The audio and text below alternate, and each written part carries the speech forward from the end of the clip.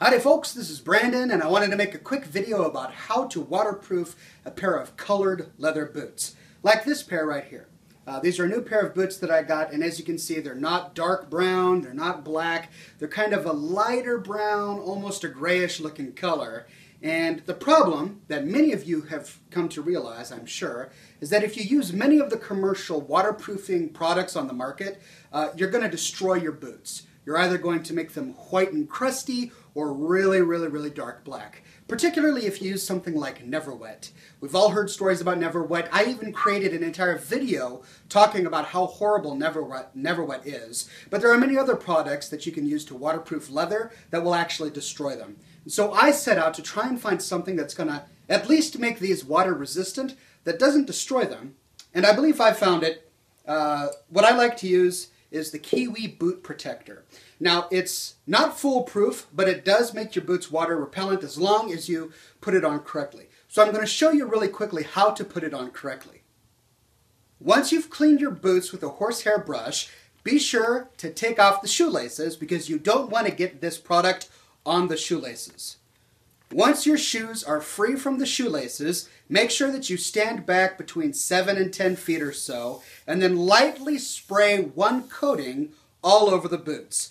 In my opinion, I've found better success by going in one direction whenever possible, trying not to put my fingers on the boots while this substance is being coated onto it, because you don't want to leave fingerprints. Now, you are going to notice that while you're coating your leather boots, they will look noticeably darker, and it will scare you. It scared me. I thought I had ruined these boots because I didn't test it beforehand, as I probably should have.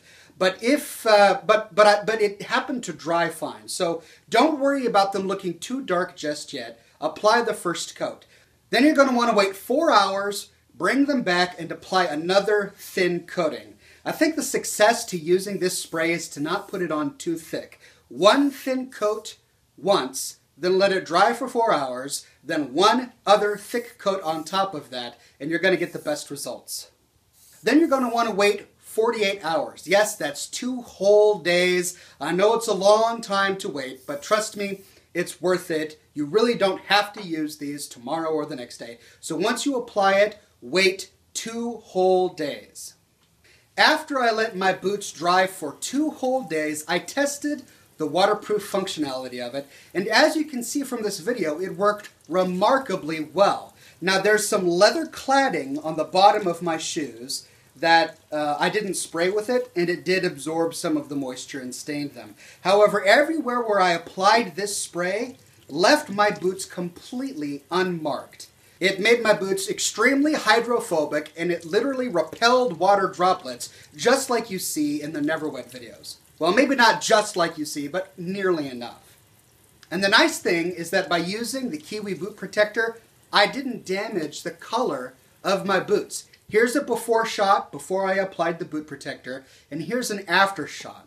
Now, there is a slight difference. It's a little bit glossier and maybe just a tiny bit darker, but it's so small and minor that you really can't tell. Certainly no one who could ever see the before shot would know that these boots have changed in any way. It's extremely small, the change, if any at all. So there you have it, ladies and gentlemen, a really short video on the product that I finally found to make my boots water repellent without ruining them. The Kiwi Boot Protector for leather happened to work really well, didn't change the color of my boots, and I now have a pair of nice looking chukka boots that I can use in the fall and winter without worrying about ruining them. Let me know what you use in the description or in the comments of this video if you don't use the Kiwi Boot Protector, and thanks for subscribing.